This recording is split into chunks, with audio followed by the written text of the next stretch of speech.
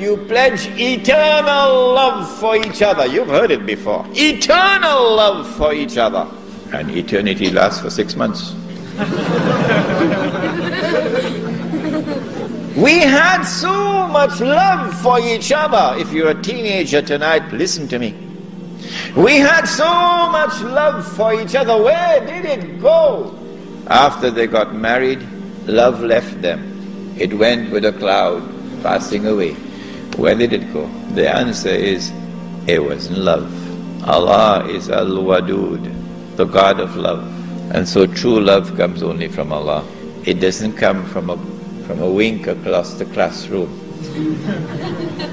It doesn't come from rubbing shoulders in the marketplace. And it doesn't come from comparing blue jeans in a shopping mall. We now marry, but this time we marry in Allah's name.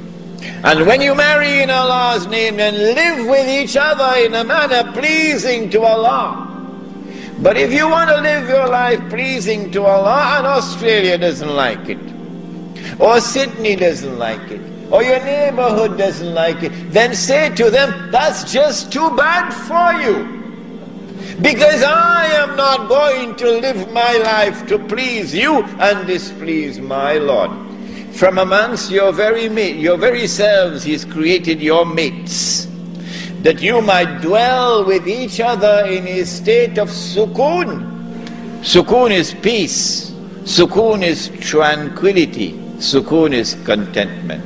There are things in life which money cannot buy, and sukoon is one of them. And guess what happens? Every day the love increases. This is where we've been attacked. When materialism takes over and the fear of Allah is no longer in the heart, this girl, when you look at her, she has no reality beyond her material reality. And so when you go to her now, you no longer go to her for what you can give to her, rahmah. Now you go to her for what you can take from her to satisfy your need. It ain't love anymore, it's now called lust. It's called lust, and you could never have enough of it. It's like wine, halal wine of course, from Jannah.